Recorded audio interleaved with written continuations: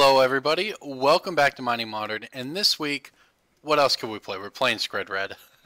Now, you see that this is the delay in these videos coming out, but I was at Grand Prix Dallas last weekend, and I covered Kevin Mackey winning the event with Skred Red, and I knew there was just no way I could not play the deck after that, so here we go.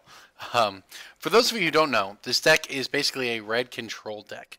It's named after its namesake card here in Skred. 1 mana, you can deal damage to a creature equal number of snow permanents you control. So how do we get snow permanents? What is a snow permanent? Back in Ice Age, back in the very early days of Magic, they had a theme of snow. You'd have snow creatures, snow lands, and it was just, it's another super type that had effects on cards like Skred. They revisited it in Cold Snap, and that's where we got the card. So how do we make that happen in this deck? We have snow-covered mountains. It's a basic snowland mountain. It has all the same characteristics as a normal mountain, it just also is snow. So that makes our Skred an extremely potent 1 mana removal spell throughout the entire game. It also means we get to play Scrying Sheets, which is a nice, really solid late game advantage card. You know, add 1 to your pool. 1 in a snow mana, which is what these make. They make snow red mana.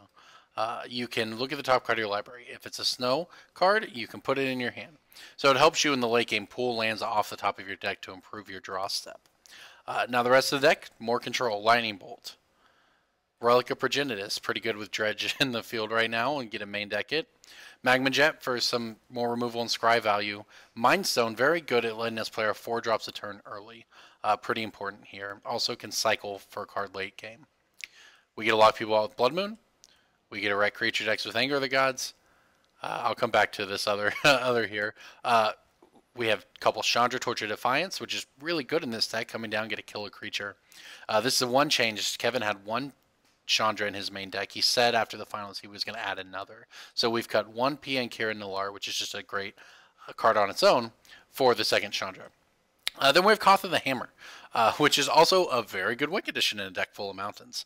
You can kill them with 4/4s if you can get this on field when the opponent doesn't have, a board presence to kill it. You can even make mana with it, which is a thing that comes up when you want to monstrous your Storm Breath Dragon, which is another threat at the top end, has haste, protection from white, and the 1 Batter Skull.